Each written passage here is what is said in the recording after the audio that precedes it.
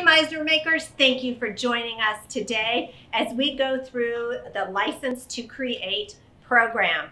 Now, if you already have your License to Create bundle, then you have your box and you have your beautiful bag, we're going to take you through hints, tips, recommendations, what's in the box, variations on the projects that are involved. If you don't yet have your License to Create bundle, there is time. Email us at info@meisnersewing.com, or you can give us a call at 916-920-2121, or visit us on the web at Meisner, M-E-I-S-S-N-E-R sewing.com, where you can order your kit and have it shipped directly to you.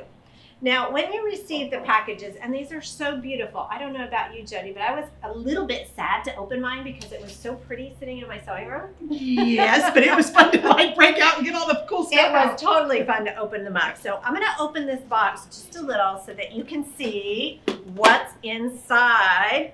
And we're going to take a look at the products, and we're going to go through each of the products as we go through the projects. So when you open it up, it really is just like receiving a beautiful gift.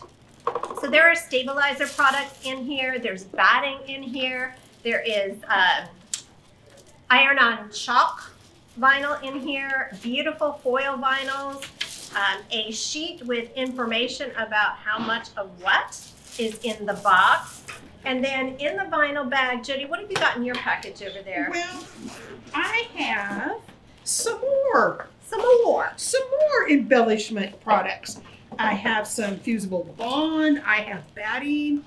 If you need to tape something down, they've even thought about putting the tape in, which is pretty awesome. And the best part of all of it, might be hard to get out of there. I'm working on it. Look at this awesome binder that has all of your products, all of your projects, and it has cutting charts to the back, which I was really impressed with. And it tells you exactly what it goes to and which out of white, black, or gray. It breaks it down, and I was very impressed with this. And one of the things about the cutting charts, if you'll flip back to those pages again towards the back. So there's a master set of cutting pages in the back. And then when you open up your rolls of product that are inside of your box, you're going to find another set of cutting instructions. So this is your reminder as to how many pieces, which pieces, and which products you're cutting for. And then in the back of your notebook, it's going to show you how to cut out from the piece of yarn goods that you have so that you have enough product in there. And I thought that was a really thoughtful touch to add. Okay, so as you're going through your projects, just keep that in mind. Now, as you look through your booklet, there are projects in here that you're going to look at and you're going to say, you know, I really love this. I can't wait to stitch this. And then there are some that may not be your taste. Well, one of the things that we're going to show you today is how to customize some of these projects. I tend to go for more of the teals, fuchsias, golds, silvers for the holidays. But also, as I looked at some of these projects, I could see ways that they could be used well beyond the holidays. So with this binder and with the product information and everything that's in your box and in your clear bag, not only, don't think about this just as a project bundle, but it's also an education bundle. It's going to give you the opportunity to play with products that maybe you hadn't had a chance to get your hands in before. And I don't know about you, but when I'm using a new product, sometimes I like to have a practice project rather than having the stress of, oh, this is my project, this is something that I am so strongly attached to, and I'm learning how to use a product. And you don't want to make a mistake. Exactly. So this is your opportunity to play. So with that being said, when you get your box home, Jody, what did you do with yours? I know you handled yours a little bit differently than I handled mine. Well, I have to say that I got the big package box. So I got all the goodies, and the first thing I did was went through literally everything that was in there and tried to familiarize myself with it, and then went, okay, so why would I use this? and what project did it go? And then it was like, okay, what projects do I want to do first? Mhm. And then you said what I wanted to do first was. So I did those first. That was our secret. That was our behind the scenes. You're just busted now. But so I picked out the projects that Jennifer and I wanted to do first. And I kind of started off with their theme of farmland, or farmhouse Christmas. And then it's like, farmhouse Christmas really isn't me. I'm kind of more funky and whimsical. And so you'll kind of notice that in my samples today, that that's what I did. One thing that I'd like to point out though is when you get your roll of stabilizers, and they're all listed, some of them are on the inside. And you pull them out to see what that stabilizer is. Well, instead of putting it back in there, just take and wrap it around and put a rubber band around the front so that it's just a lot easier to find. That was another thing that I thought was really excellent. Everything is tagged. Yes.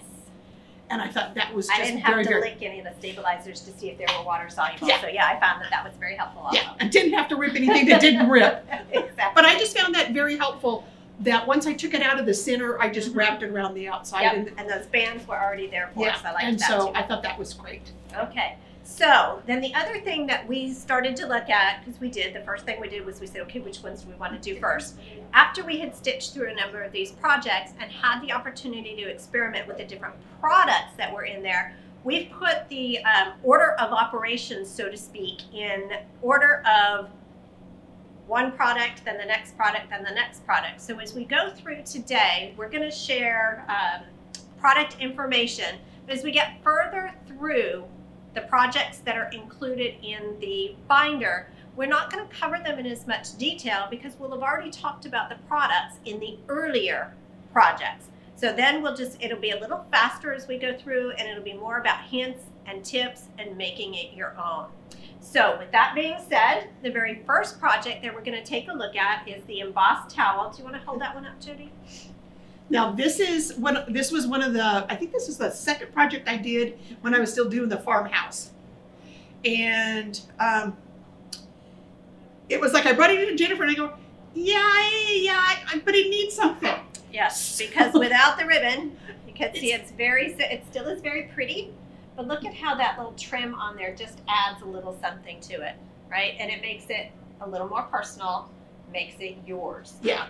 And so I got that added on, and it kind of matches one of the other projects that we'll be doing later on, and that was the cookie plate, because this actually could be used in your kitchen. Oh yeah, that would be great in the kitchen. So the fabric matches. Yes. So now this particular towel is done with a software technique called knockdown, or called embossing.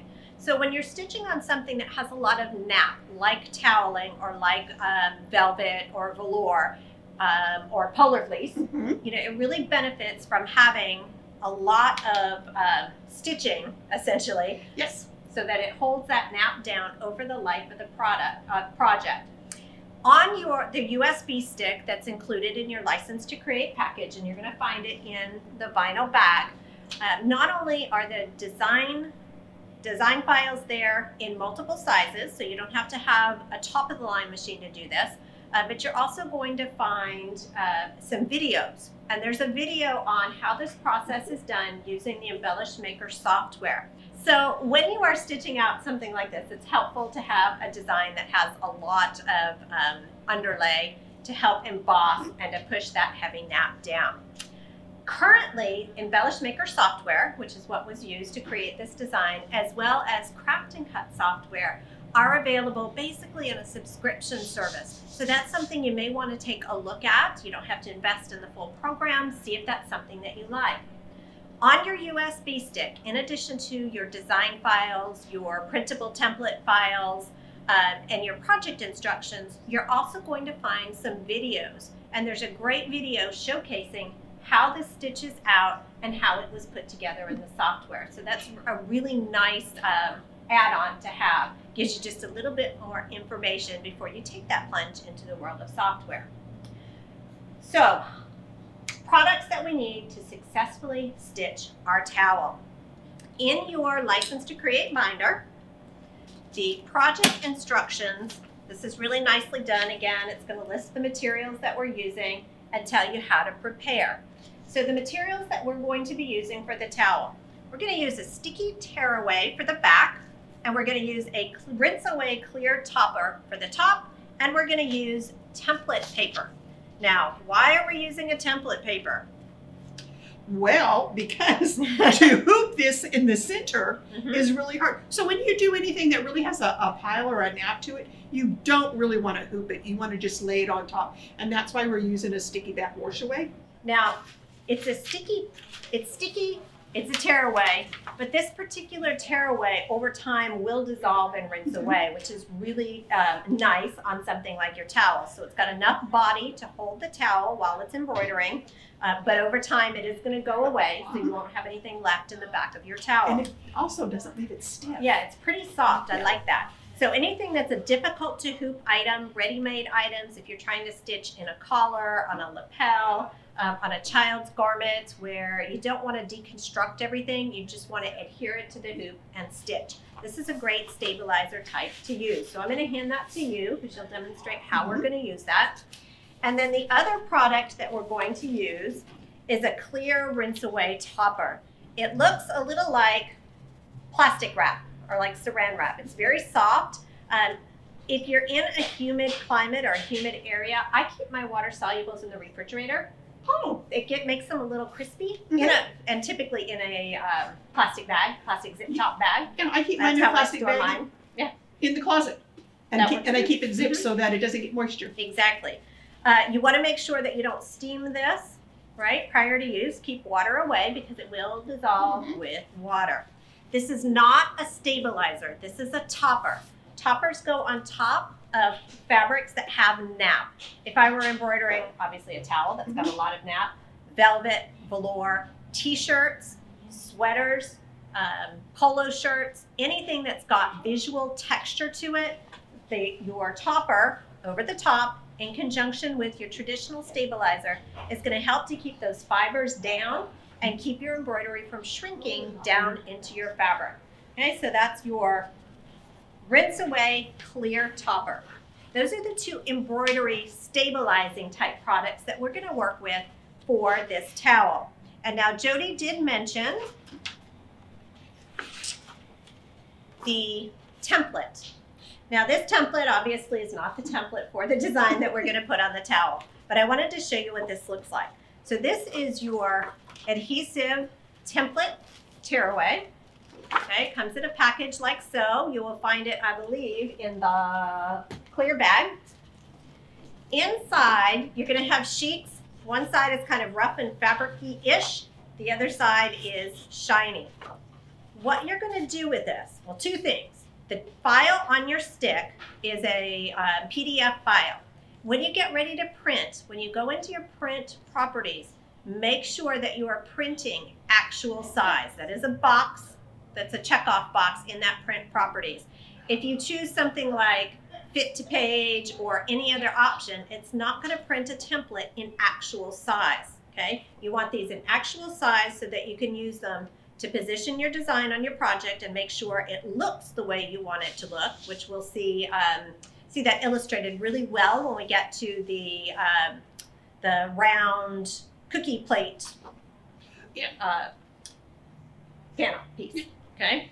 The other thing that this is used for is to help to position your design on your fabric at the machine. If you have hooped and you have not hooped 100% in the center, this is going to give you some guidelines. Now, when you're ready to use it, actually one of the things that I do, and I think Jody, you've already done this on your template, right, is I trim around the design itself. I don't need the whole piece of paper. I need the part with the design and the part with the crosshairs. So I'll trim that away. In fact, I have one right here that's been trimmed. Then you peel it off your backing paper. Keep your paper. You may want to embroider this design again.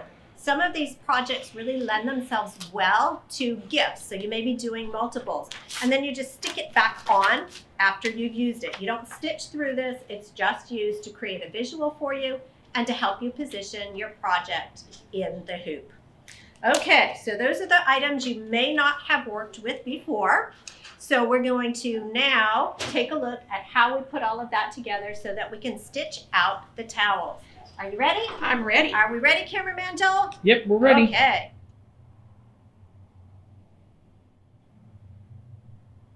Okay, so I have hooped my stabilizer, which is the sticky back tearaway, and paper side up.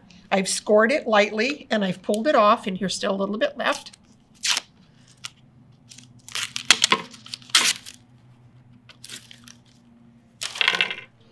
And now I am going to take my template, which I've already printed.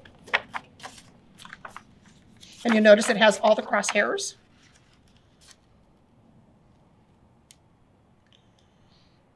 And I'm going to ever so easily remove the back off.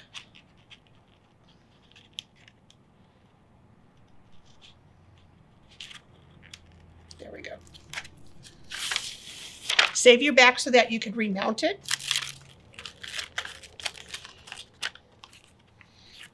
Now you want to decide how far up you want on your towel. Usually I just kind of eyeball it, maybe a couple of fingers worth.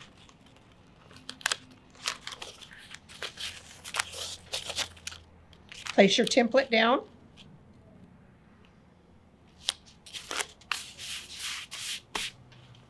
If it's not perfectly straight, you can adjust it in your machine.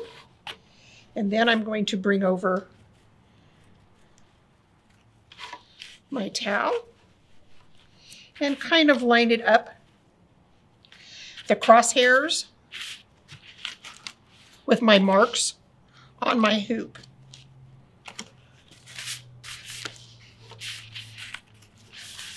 And it's now ready to go over to the machine.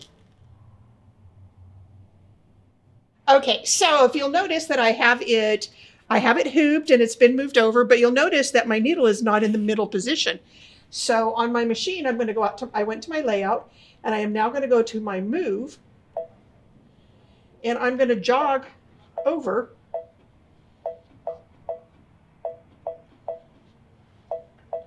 Now Jody is using the Solaris 2 today, but all embroidery machines will have a move function so that you can do the same thing to be assured that your design is centered appropriately. I also can turn on my W light to see, oh, it looked like I was like spot on, but yeah, as you can tell, I am not. So I need to move it back until my crosshair is on that center. Looks awesome to me. So now that it's all centered and everything, it is now time to remove the template paper. And we're going to remove it and put it back onto that backing that it came with.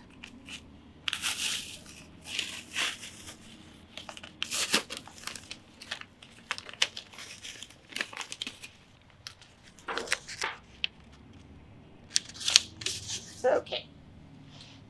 And so now I have the ability to keep this in place, and I don't have to worry about it moving. I can do a basting box on this machine. A lot of the machines have basting boxes, but I'm going to put my topper down first because it's easier to get to the basting stitches when I go to remove it because it has a plastic film as opposed to trying to pick it out amongst the pile. So we're just going to slide that in.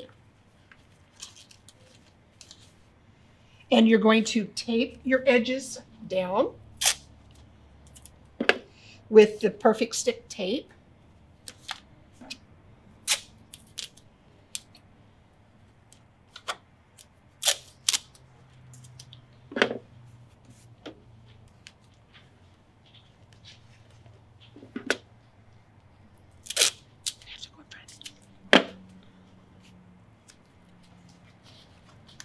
Okay.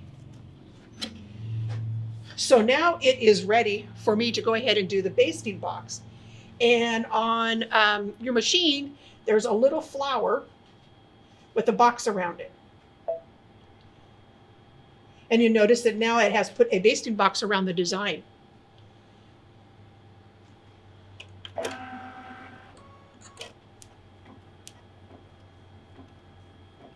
And that basting box will help to hold that water-soluble topper in place so that it doesn't come up from the tape while you're embroidering that design. Absolutely.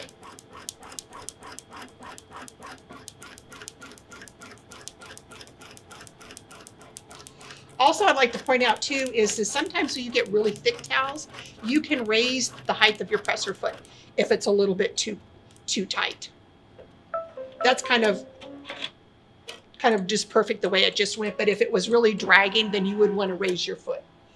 Okay, so after you've got your basting box in, you are now ready just to start embroidering and ready to go.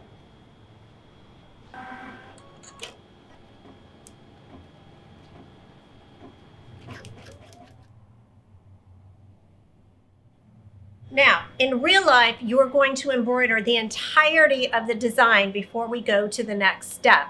But what's important here is not for you to watch the needle go up and down on the machine, but to know how to set up your hooping for your towel, which products to use, why, and then how to remove them at the end. So you have your water-soluble topper at the on top.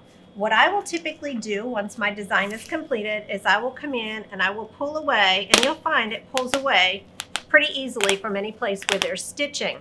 Now on this design, there'll be some areas on the inside as well. I keep a little water bottle, spray water bottle in my sewing area. I would give it a little spritz and then with a washcloth, dab in here to remove the bulk of the stabilizer.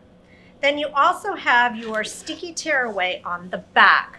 Now, because this is stuck to a towel, I don't want to pull it away from the towel because that can disturb the nap of the toweling. So again, I would take that damp washcloth that I used on the front, take the damp washcloth, lay it over the back of my embroidery and let it sit there for about 10 or 15 minutes. Now this is damp, this is not soaking wet. Then when I take that washcloth away, this is out of the hoop, you will find that the stabilizer will pull right away very, very easily. You'll still have a little bit of stabilizer that's left in here, like you can see on the back of this towel. And now I can either soak it or throw it into the washing machine to remove the rest of the stabilizer. And then it's gonna come out nice and clean, like Jody's, and soft. Hers is nice and soft because it's been run through, it's been soaked. It hasn't yet run through the washer. No, I just soaked it and fluffed it in the dryer. Now, remember that the sticky back that we used is a sticky tearaway. What that means is that technically it's not a wash away, but the way this particular sticky tearaway is manufactured, over time, those fibers are soluble and they'll break down over a few washings and completely be eliminated from the back side of the toweling and keep it nice and soft. So Jody, then the one more thing, did you just top stitch your trim in place? Well, what I did I did originally, but the band was off a little bit right here. So it wasn't equal and it was like, I wasn't liking that look. So this was already folded under 1/4 inch. So I lined it up with the top and I actually stitched it down where it was right side this way. Correct. Did my 1/4 inch and then I flipped it over and then I ironed this as I needed to make it, because it was like right in here. Yep, so it would line up. And so it would all line up. Very nice. All right, so that's the towel. Are we ready to move on to the next project in our box? Yes, we are. All right, are we ready, cameraman Joel? Yep. All right, let's move on.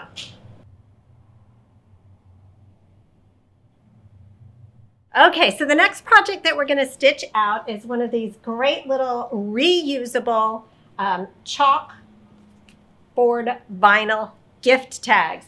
So they're nice. They've got 2 layers of Deco Bond in here. They're nice and heavy duty. You've got the chalkboard vinyl on the back so that you can personalize them and you can reuse them. So what a great environmentally friendly holiday item.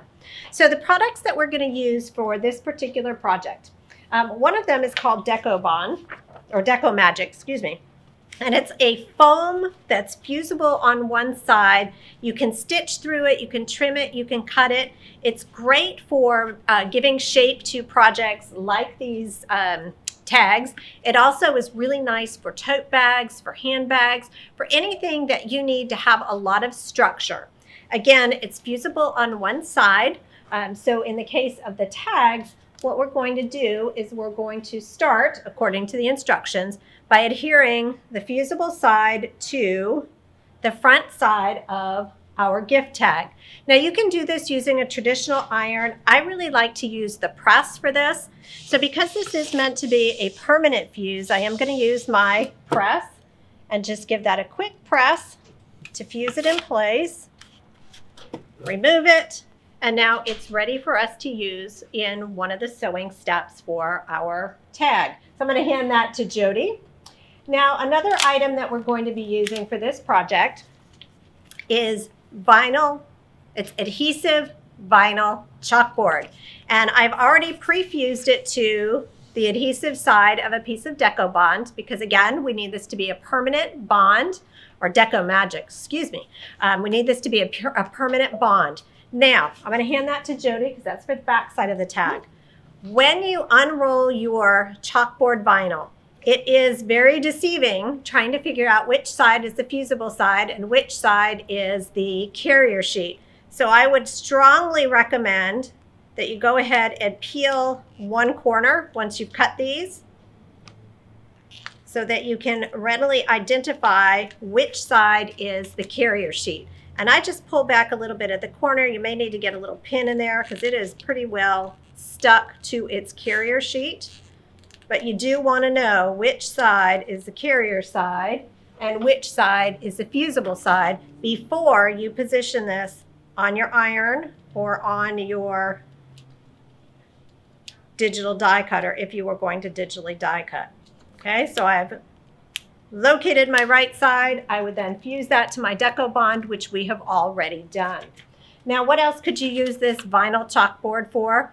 Really anything. Any place that you would use a traditional heat set vinyl. So it could be a garment project, it could be a craft project like the tags. A little bit further on in the binder, you're going to see the countdown to Christmas piece that's done using your adhesive vinyl as well.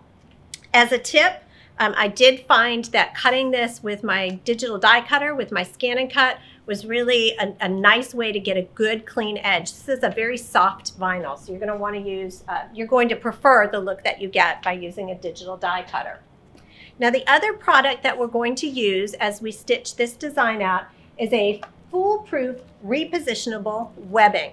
So what this is used for is holding a fabric in place like an applique until it is time to stitch that applique, or as that applique piece is being stitched in place. So just like the sticky tearaway that we used in the towel project, it has one side that's a carrier side and the other side that's sticky.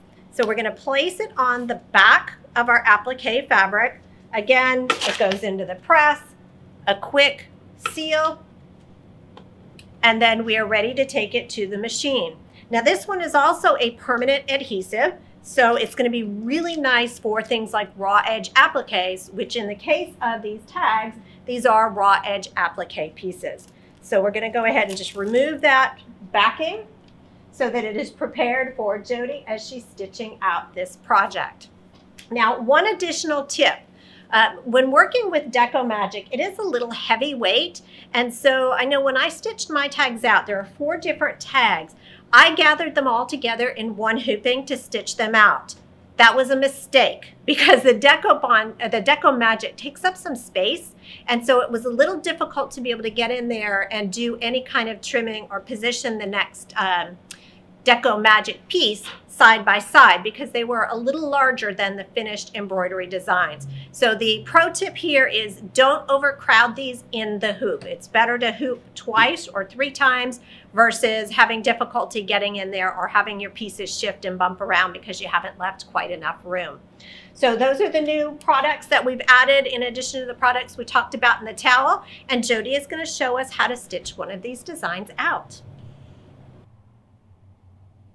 Okay, so the first step is I'd like to point out that this is small enough that you can do this in a 4x4. I am in a 5x7, so because I'm only going to stitch out one, so you don't have to have a really big machine to do all 4 of them. You can do them clear down to in a 4x4 hoop, which I thought was really nice. So the first thing that we're going to do is it's going to stitch out a placement line.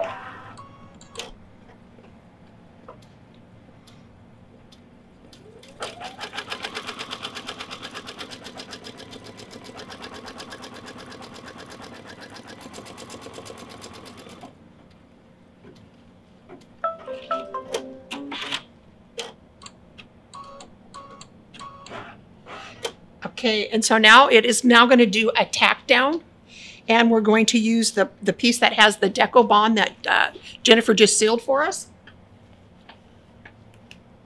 Make sure that your Deco Bond is going over the whole tag, and it is actually a little bit bigger, and you can tape it down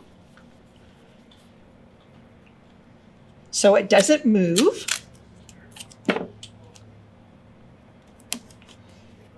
The one thing different about this is we are not going to be trimming anything as we stitch it, with the exception of the little kind of medallion that comes in a couple of steps. So you might want to just tape this down and stitch away. So now this is doing its tack down.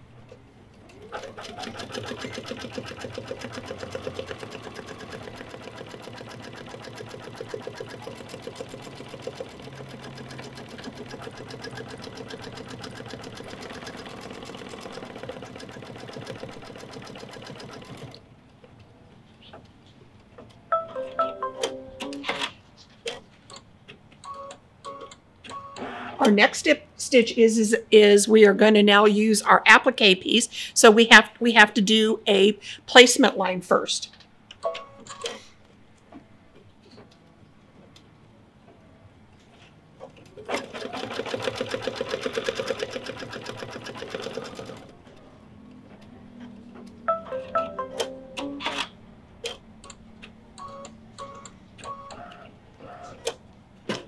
Okay, so now we're going to take the piece, and remember this is sticky, repositional, so we're going to stick that down.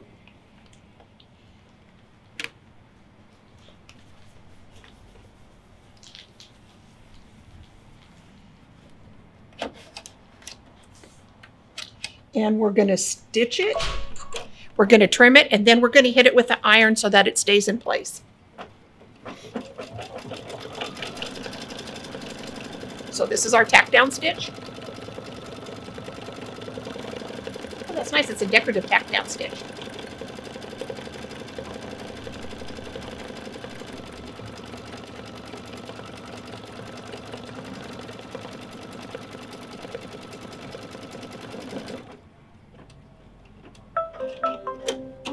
Okay, now we need to trim away our excess fabric on our applique. So I'm going to remove the hoop, and it's small enough that I can work on my bed of my sewing machine, but you never want to hold this and push up on your applique because you're actually pushing on your stabilizer and loosening your stabilizer. So if you hold your fabric at a 45,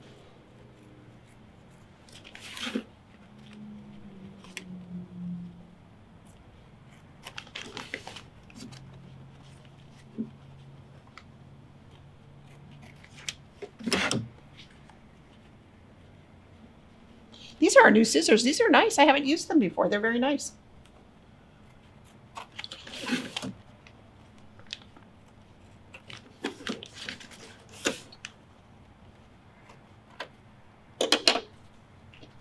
And we're going to hit it with the iron.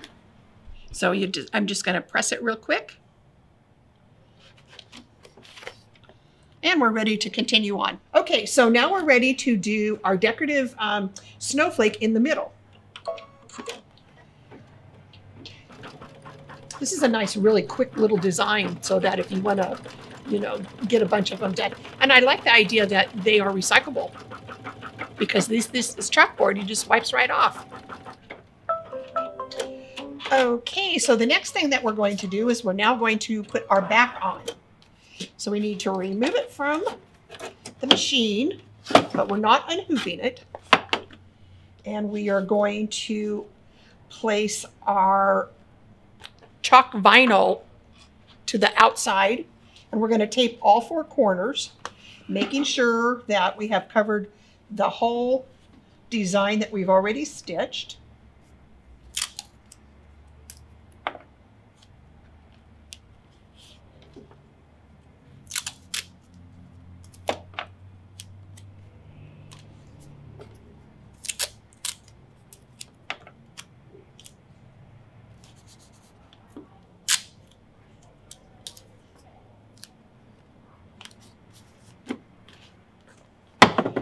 Okay, now it's going to stitch all the way around and secure the back to the front.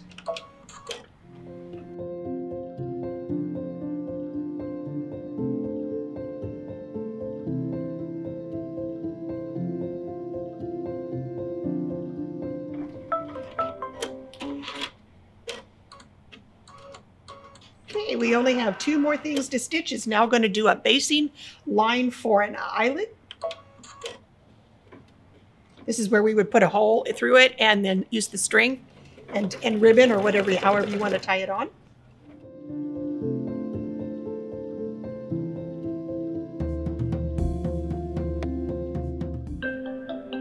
Okay, so now our design is done. And the only thing that we need to do now is take it out of the hoop and trim it up. I would like to also too is when it did that first stitch, if you don't do the very last stitch, you can use a metal grommet and to color coordinate. So that if you want to, you know, reds, greens, or whatever that you're wrapping with, you can change that and add it as a metal grommet up there. So the final step in completion, or the second to the last step in completion, is to trim away just to the outside of this stitching line. Now, because we use Deco Magic, which is a permanent fusible, or creates a permanent fusible bond, we don't have to worry about anything fraying out the edges.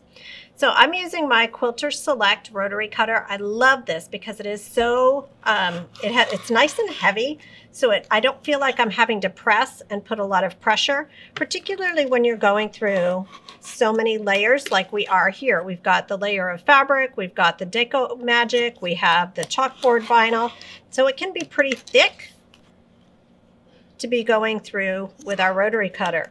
Also, it is made for both a right or a left-handed user, which is nice as well. And one more side to go here. It also closes quickly and easily, so you don't have to worry about that blade being exposed. So here's our tag done. Just needs that hole punched, and then we can attach it to our gift of choice. Now, one other thing that I want to point out, here we did use Flawless embroidery thread, which is going to give you a slightly heavier look. See how beautifully that stitches out with that thread.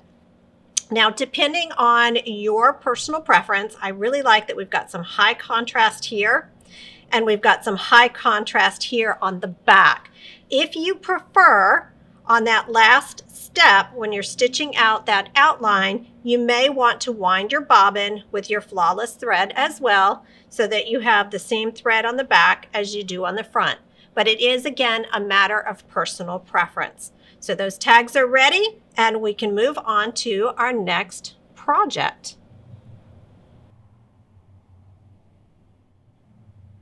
So the next project that I want to talk about is this Deck the Halls wall hanging piece, which is right here. Now, I thought it was really sweet just by itself, but to me, it just screamed out to be attached to something like a wreath.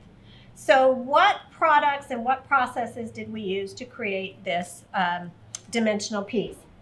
This is made using exactly the same techniques that we just used in stitching out the gift tags. The one difference is there is a step where you're going to trim away the excess while the piece is still in the hoop, so that the final stitch out can go around and seal this with a nice satin stitch. Now, a couple of things that I want to point out that we neglected to talk in too much detail about with the first project. You notice that Jody did some pressing in the hoop. There are several techniques within the projects in the binder where you're going to be needing to do some pressing as you go. It is extremely helpful to have a small little mini iron like the small Dritz travel iron, because you do need to get into the hoop. Also, there are some projects in here where you're going to be using some items that are heat sensitive. And so using that small iron, you're able to get work in and around some of those items that you don't want to apply direct heat to. Now, when I'm doing embroidery and I don't want to have to move around too far in my embroidery in my studio, I do like to have the wool mat here so that I can just have this positioned right by the embroidery machine, do my pressing in the hoop as I go, and it just helps me to get things done much more quickly. Now, also in the instructions for both this project and for the tags, it calls for using matte thread. So there were several spools of matte thread in your bag. It's a 40 weight matte embroidery thread, and I think I kept calling it matte. It's Flawless is the type of thread. It is a matte embroidery thread, and it's going to give you a slightly different look than your traditional embroidery threads will. Rather than having the sheen, it has that nice flat finish, so it gives it kind of a vintagey look, I think. Yes, I have 100 ideas of what I want to do with that as soon as we get it. All right, so let's talk about the additional stabilizer products that were used in this project. Get that hung back up. Oh, perfect. One take. All right, so the stabilizer that we used for both the tags and what you will want to put in your hoop to stitch out each of the components of the Love, Peace, and Christmas wall hanging. This is Embellish Bold Tearaway. I love this. It has a nice crisp hand to it. It tears away very cleanly. It doesn't leave any fuzzy fibers sticking about. And what I also liked about this is there are some times when you need something like something relatively soft to stay in the project for the lifetime of that project, like a mesh type stabilizer.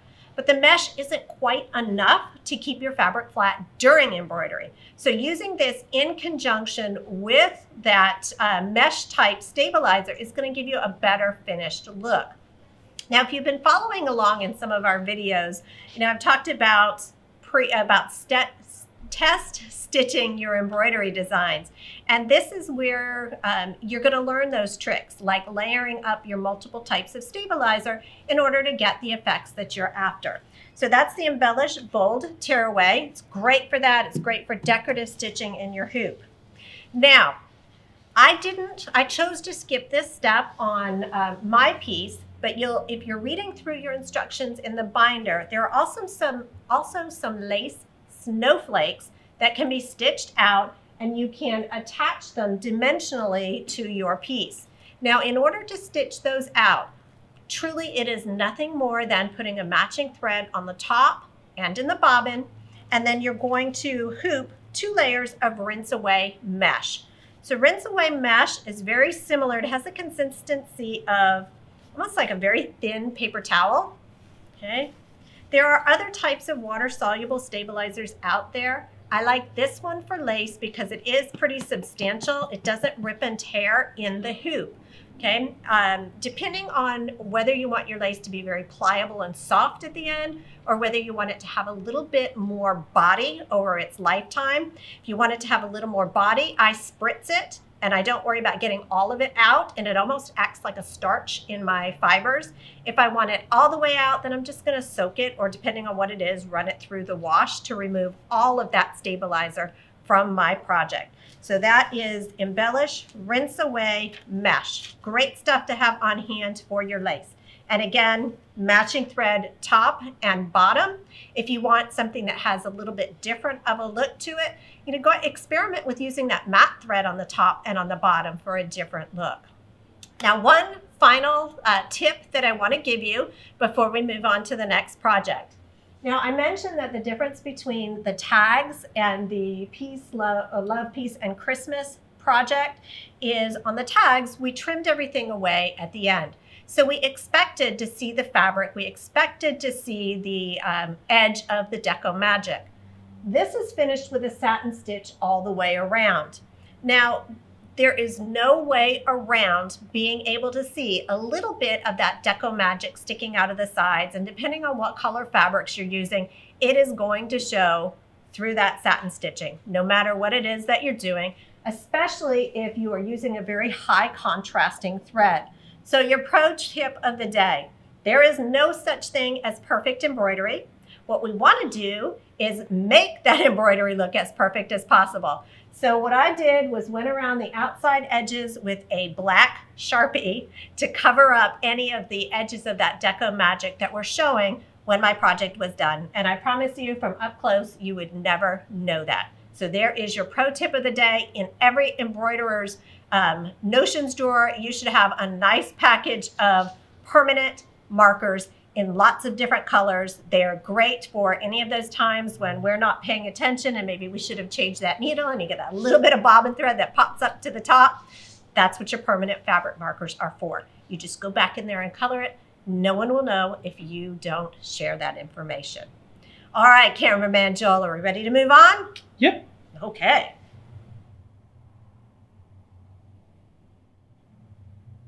Okay, so the next project that we're going to take a look at is this little wall hanging. I have to say this was my absolute favorite project in the Embellish box. It has a little bit of everything and it's sparkly and it's so easy to customize with the colors of your choice. So in this piece, what we're going to learn about is embroidering with Mylar. We're going to learn about using puffy foam for some added dimension. We're going to learn about cutting adhesive foil and how to apply that. And then we've got some little decorative stitches here on our machine. So this is a great place for you to experiment with some of those stitches. Now, further along, we're going to be talking about that cookie plate runner. And one of the techniques that are used, or that's used in that, is embroidering rickrack. So if you wanted to use embroidered rickrack here instead, you could stitch the file from that cookie plate runner and use that rickrack in lieu of, or in addition to the decorative stitches that are here on the canvas piece.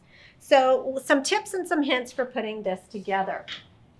Oh, as an aside, I loved this snowflake so much and I was so inspired by this particular project that I had some glitter vinyl left over from some other projects. This is the same snowflake done in adhesive glitter vinyl and then scaled down in smaller sizes. And we're going to show you how to use those last little bits of leftover vinyls that are just too precious to throw away, how to use your scan and cut to position your cutting files right over those little bits so that you use up all of those leftovers and don't worry about wasting any of that beautiful vinyl or foil. Now this is mounted to a canvas board. So I have just, I think it was an 8-inch canvas board, whatever size it says in your notebook, that's the size that you want to use. Or make your piece a little bit bigger. Remember that you can adjust your designs according to your personal preference. So this is just a craft store canvas board. And we have our fabric piece. Here it is. Now this project calls for using fusible bold tearaway.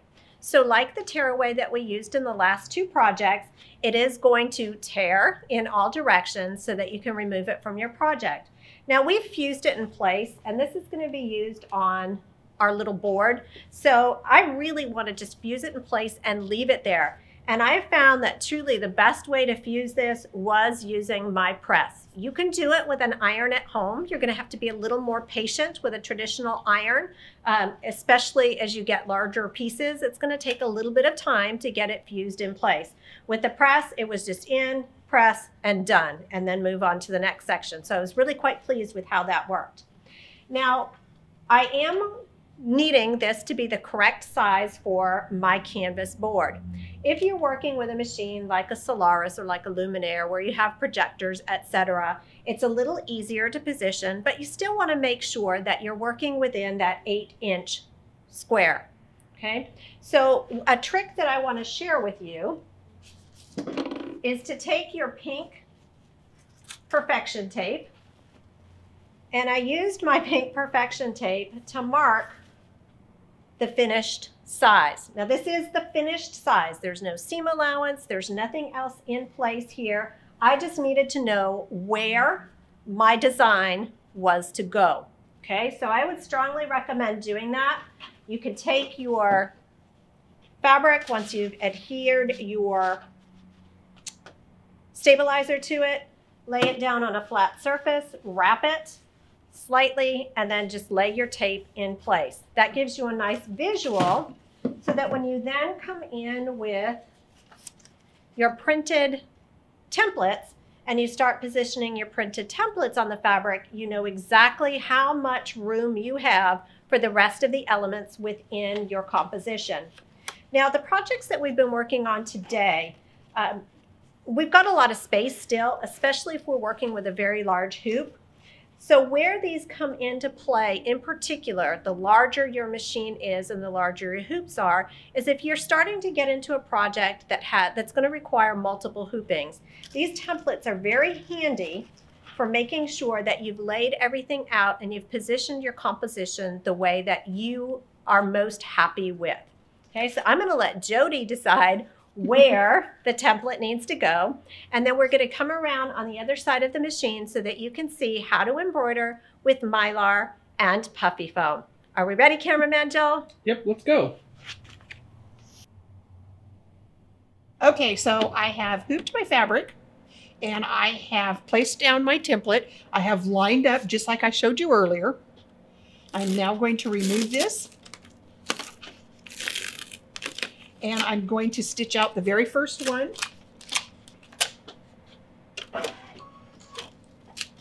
And it's going to do a placement line first.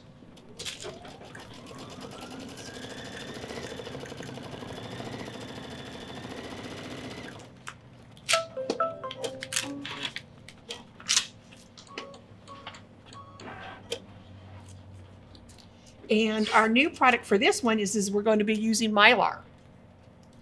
So I'm going to place my Mylar down and I'm going to use my tape to hold it in place.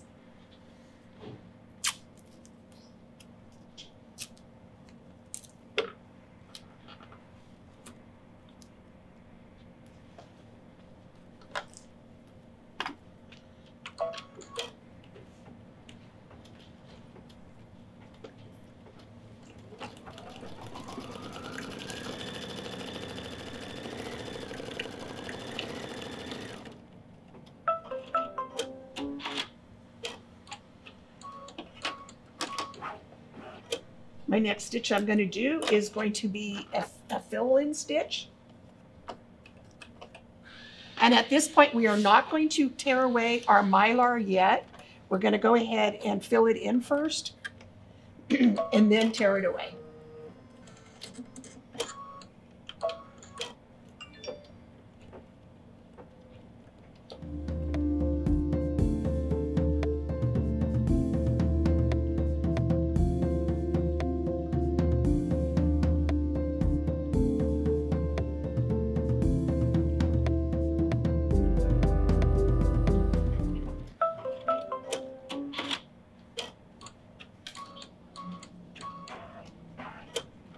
It's going to give us one more stitch all the way around, so I'm going to go back to my red thread.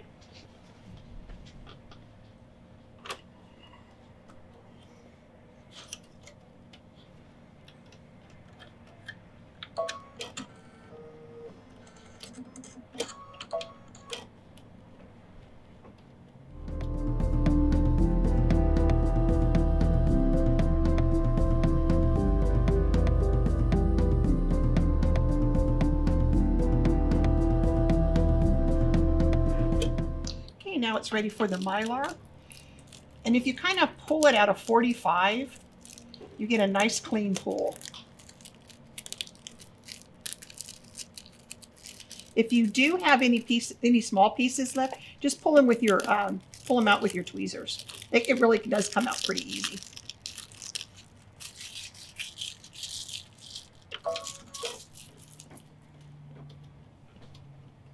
This is going to be a red and white ornament. Very traditional.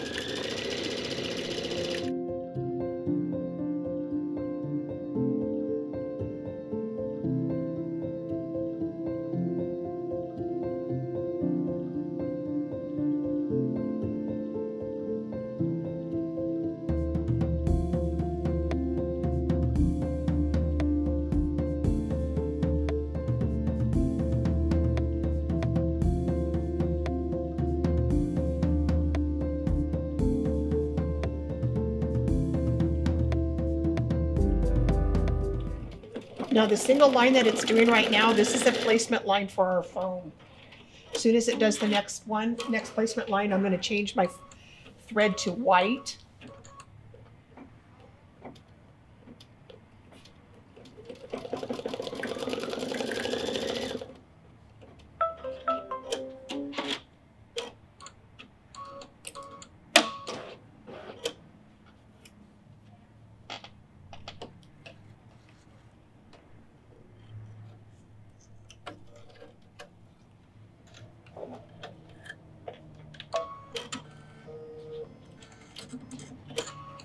And now it's going to do the puffy foam. So I am going to lay my piece of puffy foam over the ornament. I'm going to tape it down.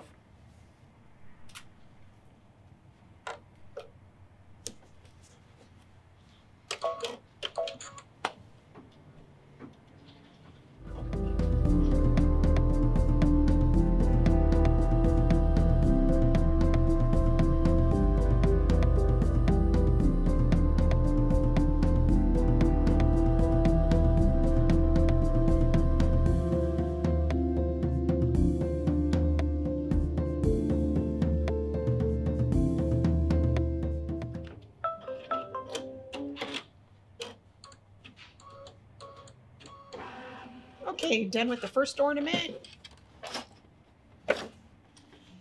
And you're going to remove your tape. And your foam.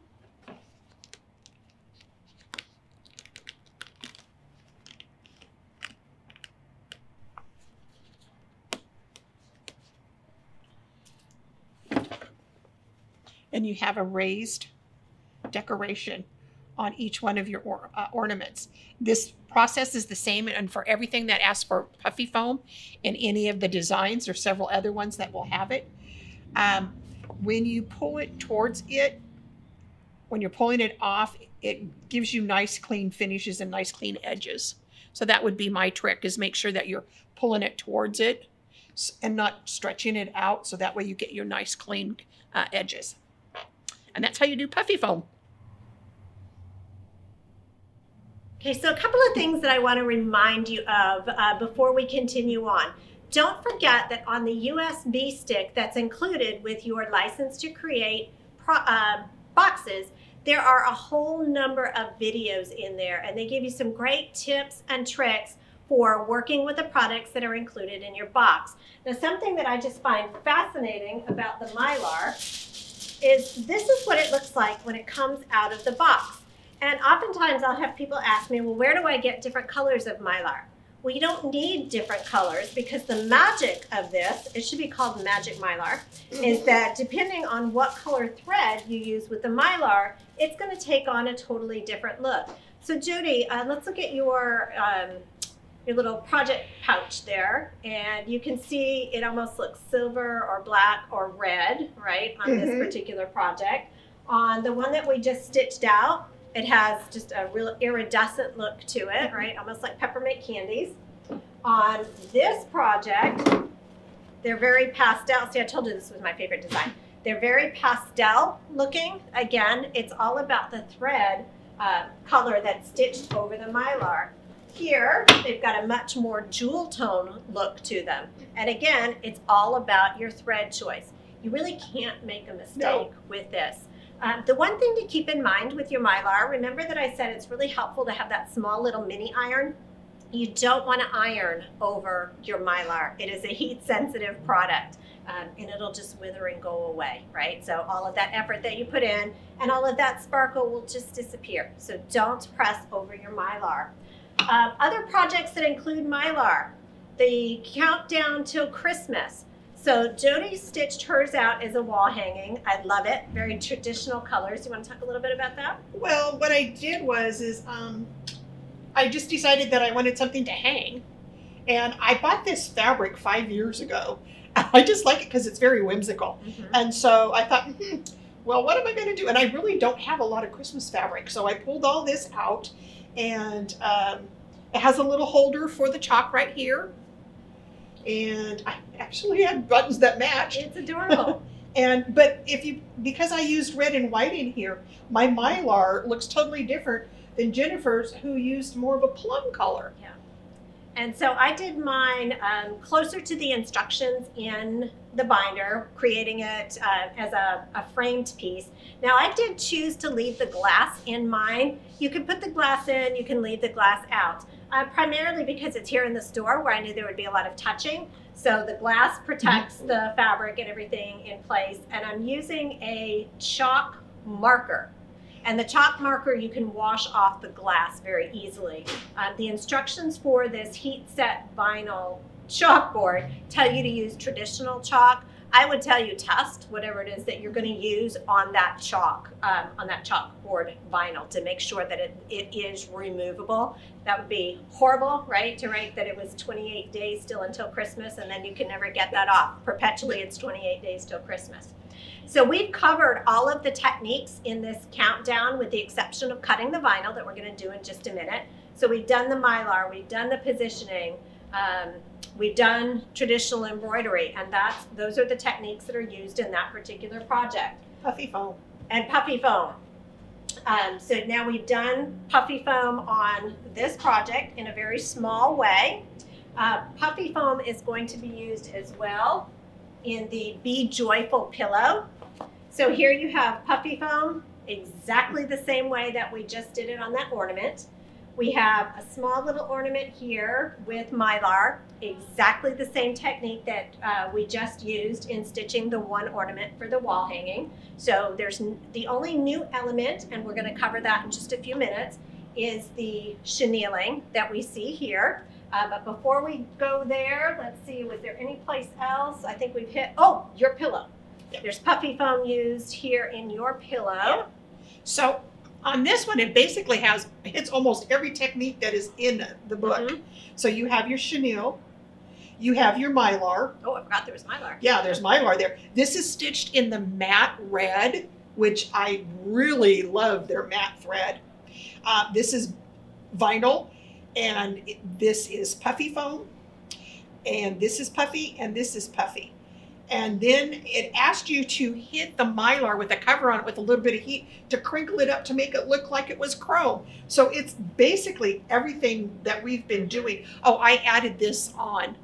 It actually says the Smiths established it. Yeah, something else. And now a word about that. If you have software, and in one of the videos that's on your USB stick, it will talk to you about how you can change out the text that's included as part of the design. Pro tip, the design is in there in two sizes. The large size, where the text is all together with the truck for those that have the very large hoops, but it's also in there in a split file for those that have smaller machines. So if you don't have software and you don't want to put Smith family established in whatever year, use the split file. That will stitch out the truck and the tree, and then you can use the alphabets that are built into your machine to add whatever text you want. Now the other thing that I want to show you, again, it's all about personalization. I have to confess I did it this way because I wasn't reading all the words, okay? True confessions. So I missed the part that there was supposed to be puffy foam on my truck. So this is what it looks like without the puffy foam. You can see it has much more dimension with the puffy foam. Also, I chose not to stitch out chenilling on mine. I used just a raw edge applique for this one. And I did use a layer of the repositionable web so that I would get a nice strong fuse. So I'll get a little bit of fraying, but I won't get a tremendous amount of fraying. Okay, so the couple of techniques that we have left that we have not yet covered are chenille, and then cutting our vinyls using a digital die cutter. And what I really am excited about showing you with that is not just how to cut and how to weed, we have some tips for that, but also how to use those last little bits of that precious vinyl and that precious glitter vinyl that you might have kicking around. Okay, cameraman Joel, are we ready to move on? Yep. Okay. So we had talked about doing the chenille, and we showed you samples of it. So I'm going to quickly demo how to create chenille. So the first thing, we're going to do the Be Joyful, but I fast forwarded a few of the elements to stitch out, and we're just going to do the part that does the chenille. So the first thing that we need to do is have a placement line.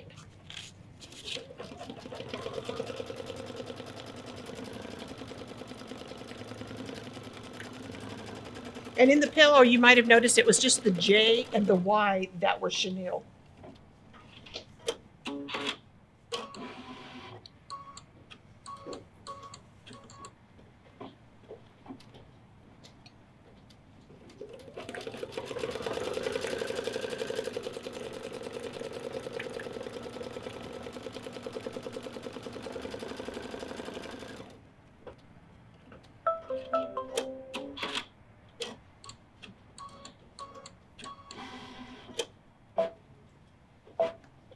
So the next thing we need to do is this one has the repositional adhesive to the back of it.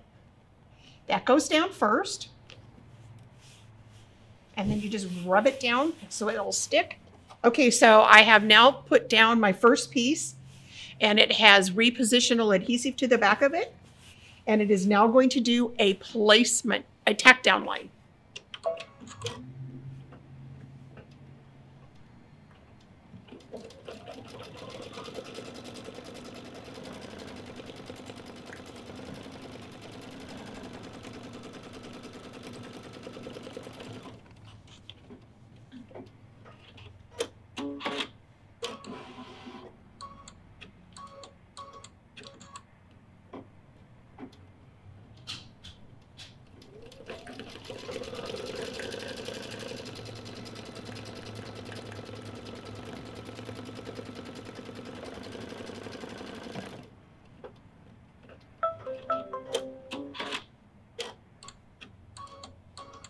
So now that I have done my placement stitch and my tack down stitch, I am now going to trim away the fabric around the J and the Y.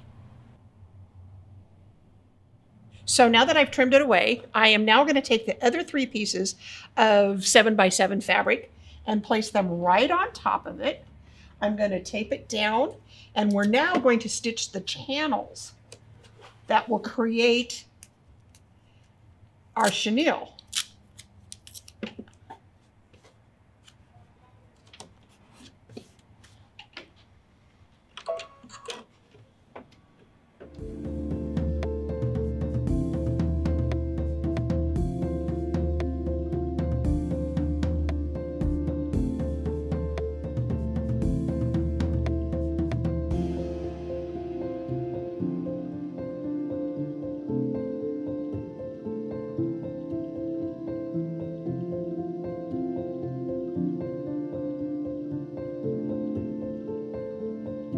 Okay, so now it's created its channels, and it's now going to do a basting stitch all the way around so that we know where to trim.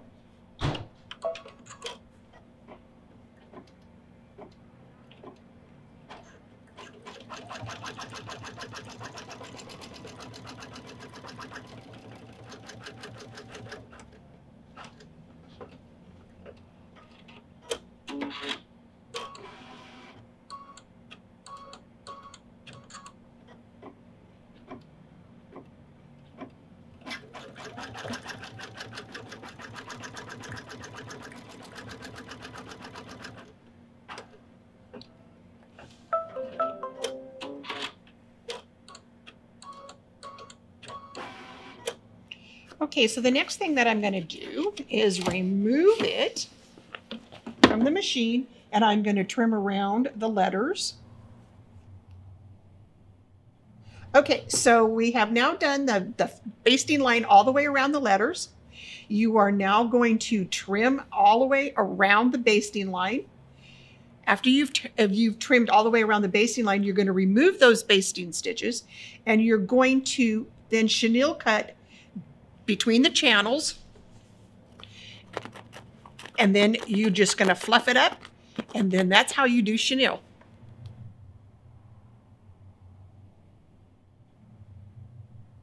All right, so there are several projects that call for some type of digital die cutting using either heat set vinyl or some other type of product. So we're going to walk through how to do that. I've inserted my license to create USB stick into my Scan and Cut, and I'm going to select Retrieve Data. I'm going to retrieve the data from the USB stick, and for this example we're going to cut the snowflakes that I love and have used so many times. So we're going to scroll down to the art canvas, and we're going to choose the folder that's called Cut File. And we're going to choose the digital cutting file. Now, if you didn't have a digital cutter at home, there is a paper snowflake pattern. You could print this and use it as a template and cut using scissors. We're going to choose our digital cutting file, and we're going to choose our snowflake. So here's our snowflake, And we are going to load our mat. Now, if I were stitching the snowflakes the way for the projects themselves, then I would have my entire sheet of vinyl on my mat. But this is assuming I haven't cut anything yet. But what I want to show you is how to adjust the size so that you can use your snowflake or any other pattern in different sizes, and also how to use up those last remaining bits of vinyl that you may have. Now, both of these are heat set vinyl. With heat set vinyl, that means the adhesive is facing up, and we want the carrier sheet to be against the mat. Now, this particular vinyl just didn't want to stay put, so I have a little bit of pink tape to help hold it in place so the edges don't curl up. So we're going to start by loading our mat.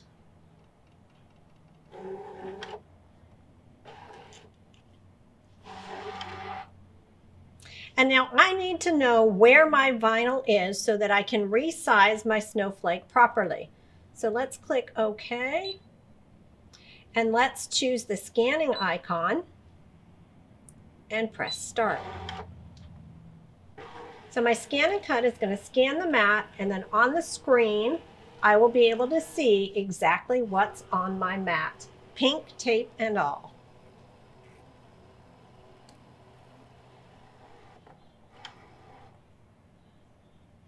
Okay, so we can see that our snowflake is considerably larger than the pieces of vinyl that we have. So we're going to select Edit. Now, for the sake of you being able to see, we're going to go over to the lighter colored vinyl first. So we want Object Edit, and we need to change the size of our snowflake.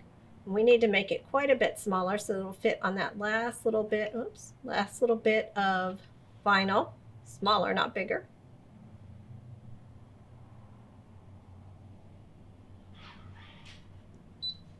And let's drag it over. It still is a little too large. We need to go smaller. Woo, look at that. And I have been cutting snowflakes for several days, so I do know that this is going to work.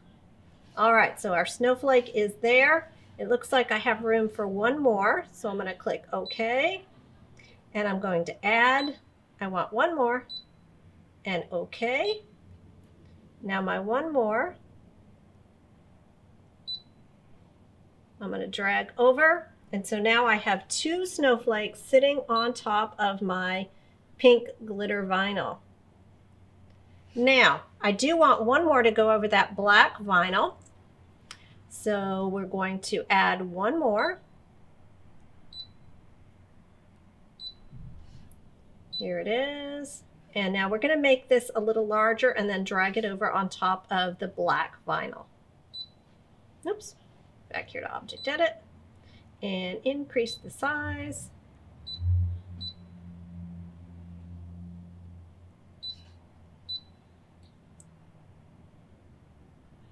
The red lines show me exactly where my snowflake is.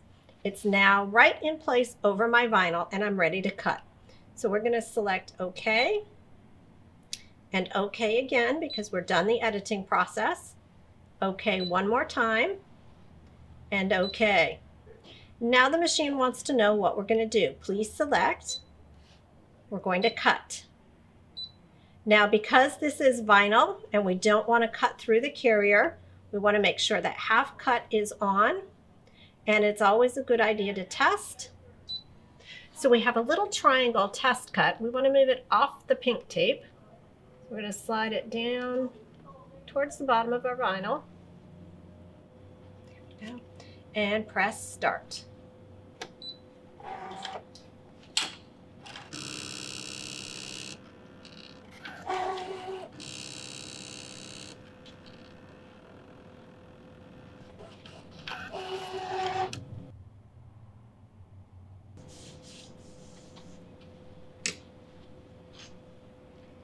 Okay, so let's check to make sure that it cut just through the one layer.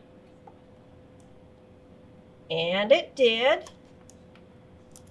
So we're now ready to cut the remainder of our snowflakes.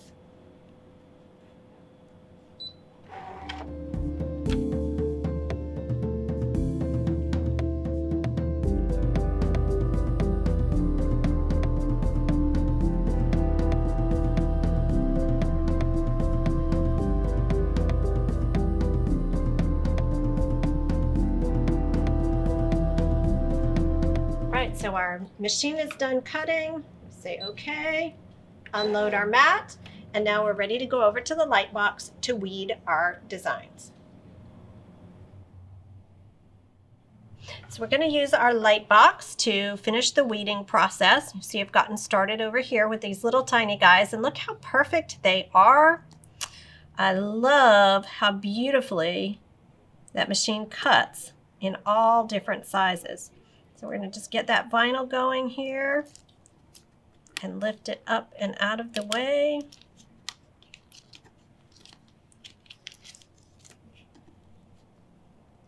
So remember, all we want left is going to be the portion of the design that will become the iron-on. Once we get it lifted a bit out of the way here, let's go right to the outer edge.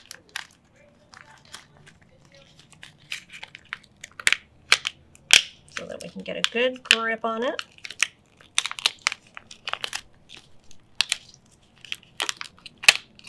There we go.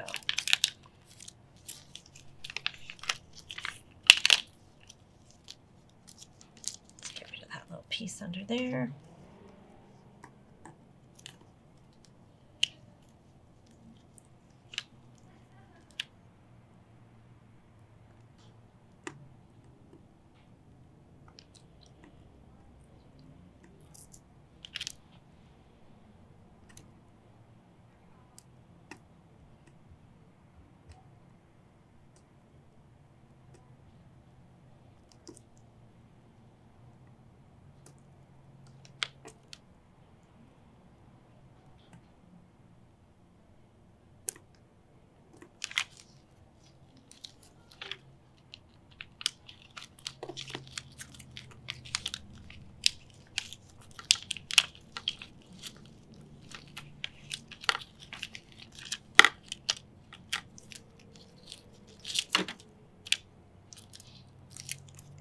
Now I found that when I have little areas like the center of the snowflake, I do keep a little piece of pink tape rolled up to whisk those little bits away, or if they're stuck on the end of my weeding tool, I can stick them to my pink tape. Just helps keep that area a little cleaner, and that I don't have little bits of vinyl all over the place. Kind of like a little tiny lint roller.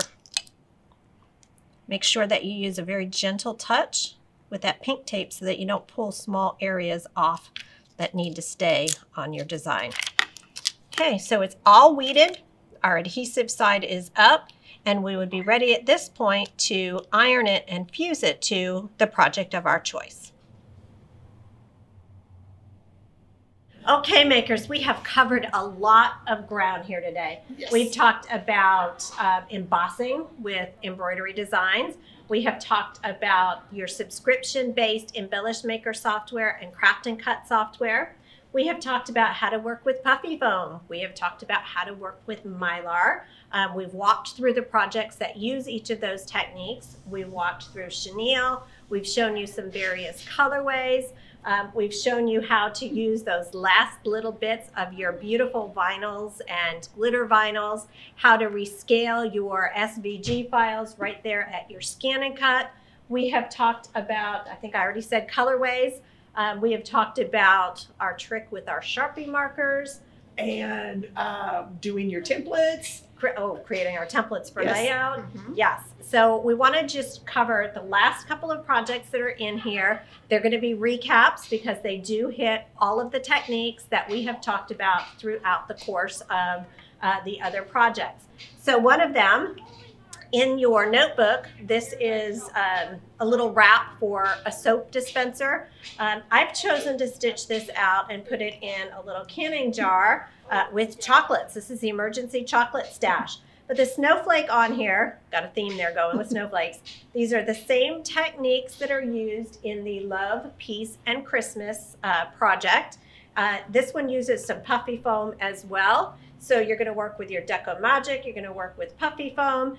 And then you're going to add a little ribbon to attach it to the jar. And they did a nice job on the finish so that, I mean, it looks like it's completely all nice and covered. It's not just a piece of elastic. They, you know, they thought it, Exactly. it It's a was little, well thought out. Yes. Makes a little Casing. Thank you. That was the word that wasn't coming. All right. Now the cookie platter piece. I love this. This is just such a unique way to put something together.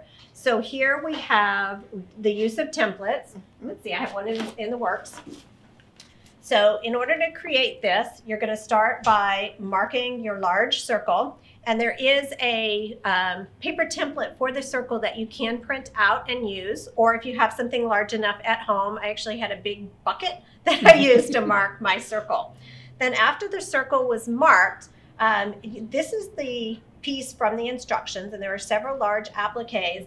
I told you I love these ornaments. So I opted to go with the one large ornament, the smaller ornaments, and then rather than embroidering the snowflakes, I'm going to go back, and I had some silver mylar, and I've cut snowflakes. I truly was cutting snowflakes for the last couple of days, and I'm going to adhere those snowflakes to the background.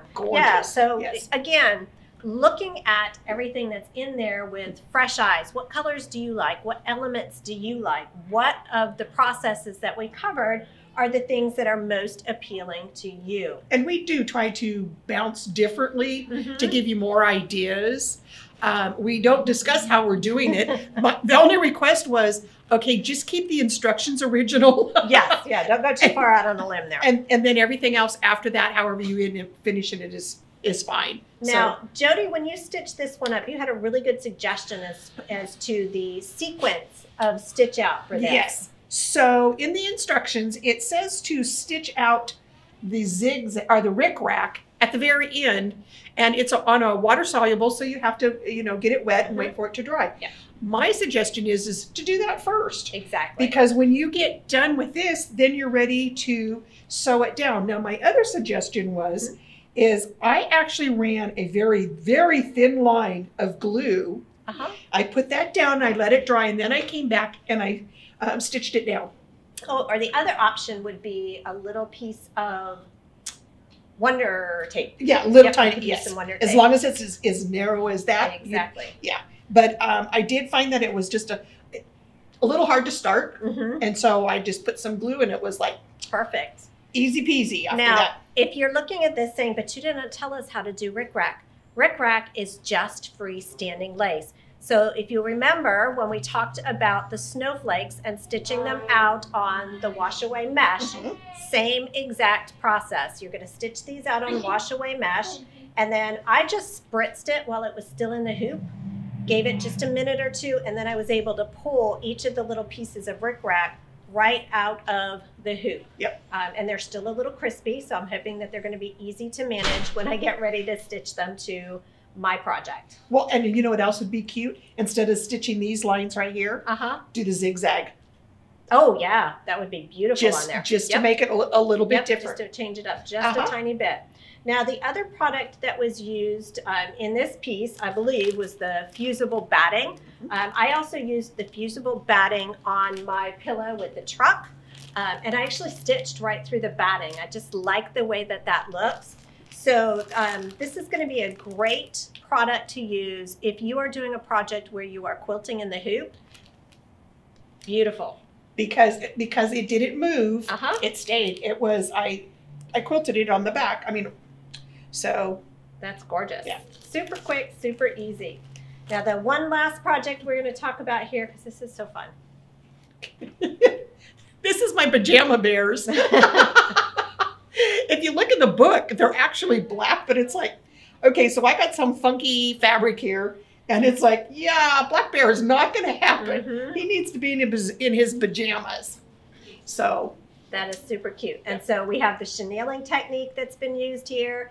You have your quilting you use the bamboo batting for this one. Yes. I love the feel of this. It is so soft and drapey. This would be great for any type of a quilt, really, or anything, a wall hanging that you want to stay really, really supple. Yeah, and I just stitched in the ditch, and it just did.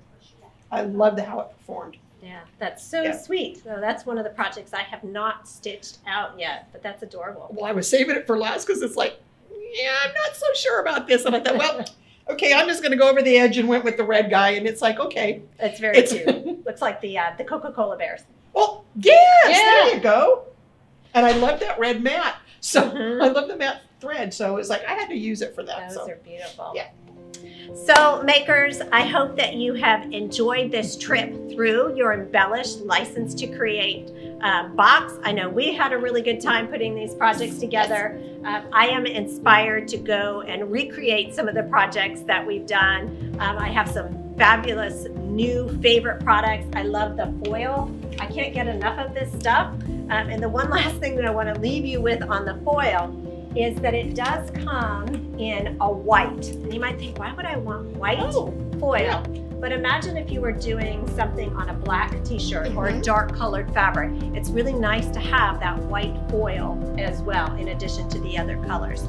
So if you do have any questions about any of the things that we have covered here today, remember you can always reach out to us at info, I-N-F-O, at meisnersewing.com, or give us a call at 916-920-2121. We can't wait to see what you've stitched up. Make sure you share some photos with us.